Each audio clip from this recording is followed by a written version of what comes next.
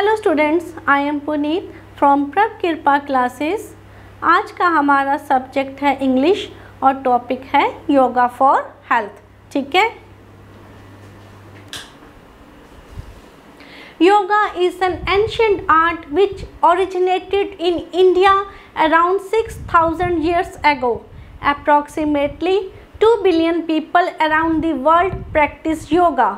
A world-level event is celebrated every year called International Day of Yoga in order to increase the awareness of yoga benefits among people all over the world.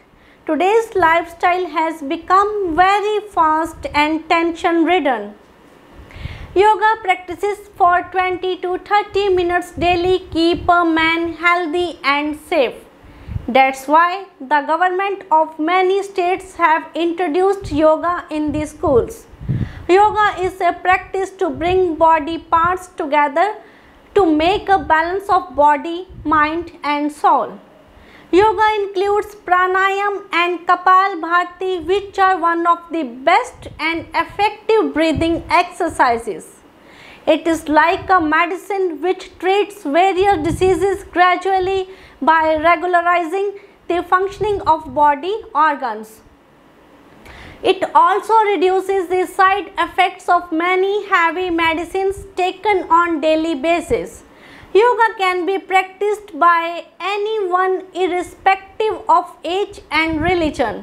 It improves physical fitness, reduces stress, controls emotions and negative thoughts, improve mental clarity and greater self-understanding. Yoga helps in getting rid of certain serious health problems that are common in today's lifestyle. If we are still breathing, it is never too soon or late to start yoga. इसको मैं अभी आपको थोड़ा सा समझा देती हूँ। योगा एक एंशिएंट आर्ट है जिसका ओरिजिन इंडिया में लगभग 6000 साल पहले हुआ। आज लगभग दुनिया के 2 बिलियन लोग योगा की प्रैक्टिस करते हैं। योगा के बेनिफिट्स के बारे में लोगों को अवेयर करने के लिए हर साल इंटरनेशनल डे ऑफ योगा भी मनाया जाता है। आज दुनिया में लोगों का लाइफस्टाइल बहुत फास्ट और टेंशन वाला हो गया है। अगर हम हर रोज़ 20 से 30 मिनट योगा करें तो इससे हम हेल्दी रह सकते हैं। इसी कारण कई स्टेट्स की गवर्नमेंट्स ने स्कूल्स में योगा को इंट्रोड्यूस किया है।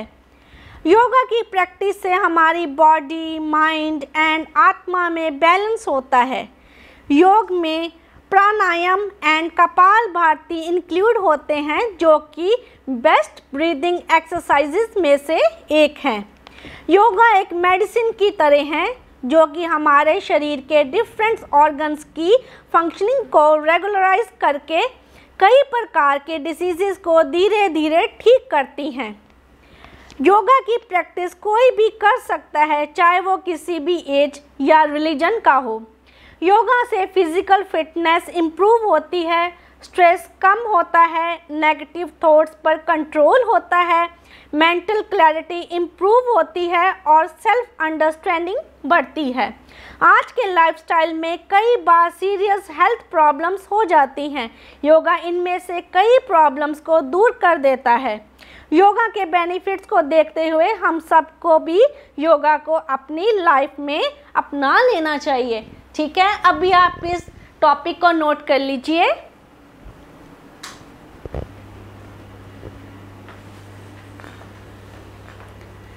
If you like our video, please share and subscribe our channel. Thank you.